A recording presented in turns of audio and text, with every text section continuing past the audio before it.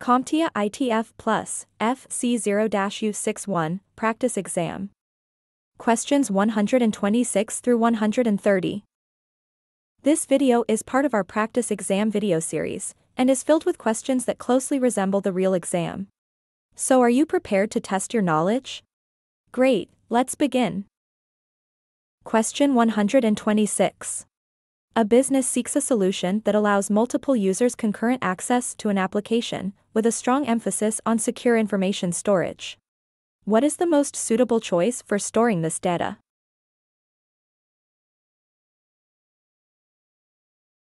The answer is C. Database. A database stands out as the preferred option for data storage in environments requiring concurrent user access. This is due to its inherent design that supports multiple users interacting with the data simultaneously without performance degradation. Furthermore, databases offer advanced security measures, ensuring that while multiple users can access the data they need, stringent controls protect sensitive information from unauthorized access or breaches, maintaining data integrity and confidentiality. Question 127. A user is setting up a wireless router and wants to follow security best practices. What should the user change? Choose 2.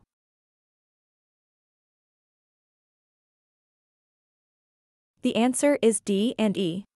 SSID and default login credentials. Changing the SSID and default login credentials are best practices for wireless router security. The SSID, visible to nearby devices, should be unique to avoid drawing attention from attackers who target default settings.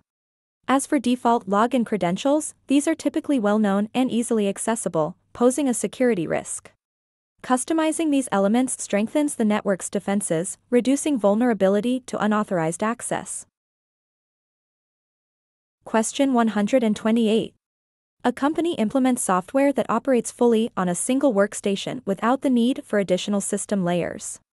What type of architecture does this setup exemplify?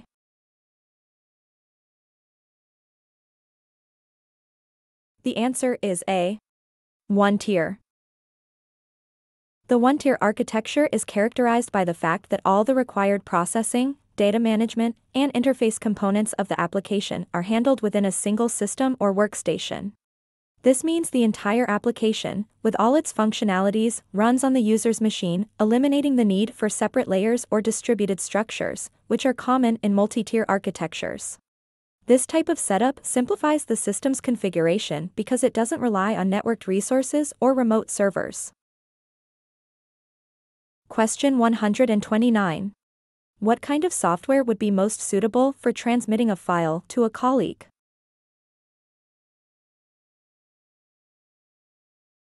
The answer is A. Instant messaging. Instant messaging is the preferred choice for sending a file to a colleague because it incorporates file transfer functionality within the chat interface. This feature allows users to easily attach and send files directly in their conversations, ensuring seamless, immediate sharing without the need to switch to different platforms or use additional file sharing services.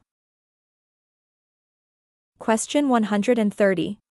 After confirming that a system is fully operational following a fix, what is the next step a technician should take in the troubleshooting process?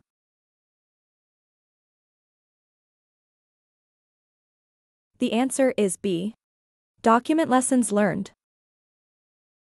Once you have verified full system functionality following a fix, the next step involves documenting lessons learned about the issue and its resolution.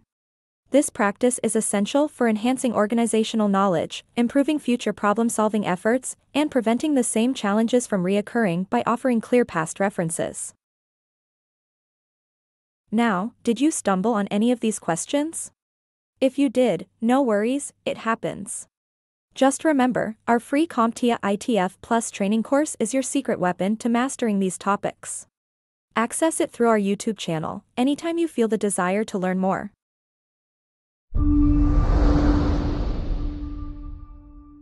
Thank you for watching.